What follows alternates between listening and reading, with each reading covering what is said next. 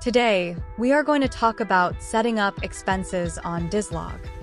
Apart from cost of sales, which is being automatically recorded for every retail transactions, and cost of services, we can also record expenses such as operating expenses, capital expenses, non-operating expenses, and incidental expenses on DizLog. To start off, navigate through the left pane of the dashboard and click Accounting. Below it is the expense, then click it. To add expense, click Add Expense. You can record here all other expenses apart from cost of goods sold, cost of sales, and cost of services. First, select your supplier. Then, choose on payment account that you will be using. For this one, we will be using cash on hand account. Then, choose your location and payment method. After selecting payment method, select the date of your payment date. You can also add your attachments or supporting documents, such as receipts for your transaction.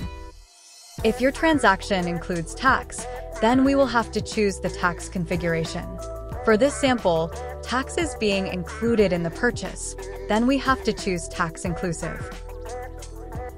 Next, click on the account to record your expense. Include description of the transaction and the amount. Since the transaction includes tax, choose the purchase tax in it.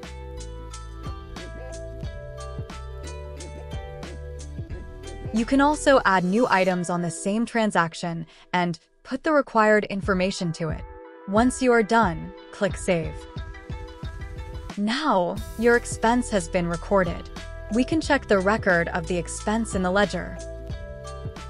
To go there, click on Accounting on the left pane of the dashboard. Below, you will see Ledger and click on it. Since DizLog is an all-in-one business software, every transactions you input will be automatically recorded in the ledger. For the expense, you will see it here. That's all for this video. Thank you for watching.